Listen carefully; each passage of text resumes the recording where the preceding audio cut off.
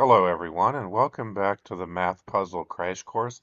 Got a simple problem here that I saw pop up somewhere on a Facebook post in a forum, and a lot of people get this one right, but a lot of people don't. And wanted just to cover it real briefly. I know a lot of people are going to look at this and go, "Well, this isn't even a problem. Like this is so simple. It's elementary school mathematics or it's primary school mathematics." And you'd be correct, but you would be surprised how many people get this wrong. It's 2 plus 2 times 3, so it's not an x. We're not solving for x here. That's actually supposed to be a multiplication sign. So 2 plus 2 times 3 plus 3 equals what?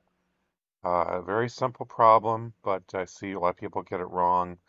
A lot of people will just try to solve it left to right as if they're reading a sentence. So, first of all, we must follow the order of operations convention. That's something that's been taught for years. There's nobody really alive that hasn't been taught this if you went to school.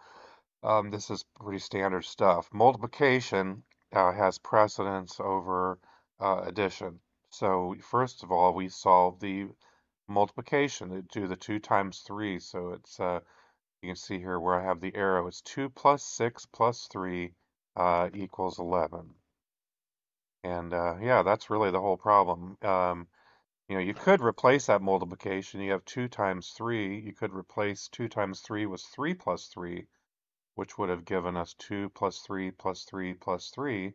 Still would be 11. So yeah, that is the answer, and this is a very short video, but I have lots of other puzzles. I've got, I guess, somewhere upwards of 100 videos now covering order of operations, some algebra puzzles, and so on. So, yeah, I'll put a link in the description here for the order of operations convention for anyone who wants a refresher on that. And I'll look forward to seeing everybody in the next video. Thank you.